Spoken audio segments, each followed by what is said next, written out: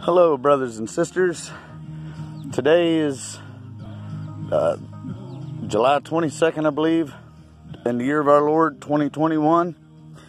And today I'm going to show you, first off, 4-leaf clovers do exist. And they're one of the things that I think God communicates with me through. Right there it is. Now, I'm going to show you a trick. You see, if you were to pick this, actually, here's what we'll do. We'll make this into two videos. We'll pick this clover over here, and we'll come back to it tomorrow. This is just old regular 3-leaf.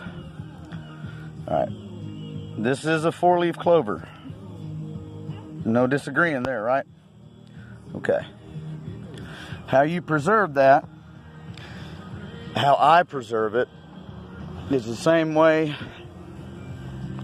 I preserve my soul. I look into the Bible. Then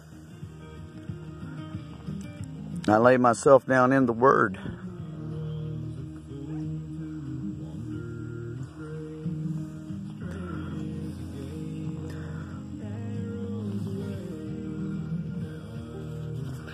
Then I surround myself by the Word.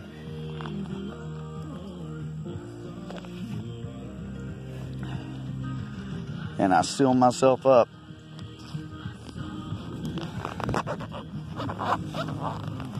It's about ready to rain, so I'm trying to hurry here.